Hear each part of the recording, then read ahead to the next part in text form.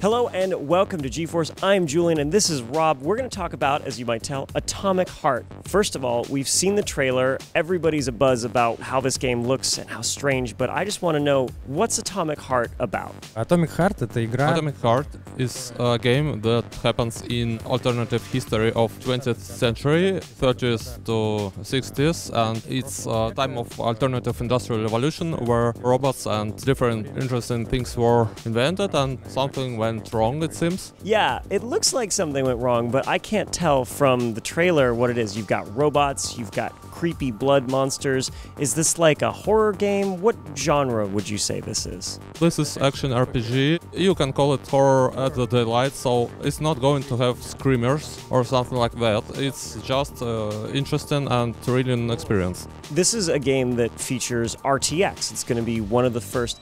How has RTX affected Atomic Heart? This technology, it allows to raise immersion level very high, and so with all the traced shadows and reflections that the player can see, it just takes immersion to another level that wasn't possible before.